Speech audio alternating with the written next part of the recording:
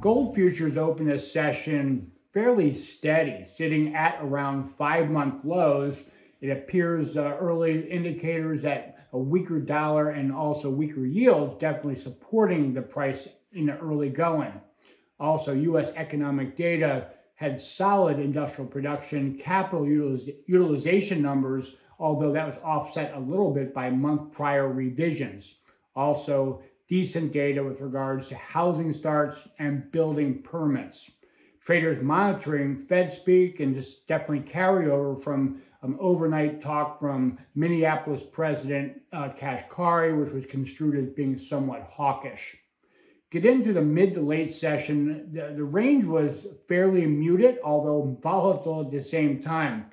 Traders definitely monitoring cross-asset performance with domestic equities, the dollar, and yields. Had the FOMC minutes and trying to sift through the data there, not to mention geopolitical headlines and news flow from China curbing gold imports to a certain degree. Get into options, looking at cmegroup CVOL, SEP at the money vol, and skew basically unchanged, reversing being both higher yesterday.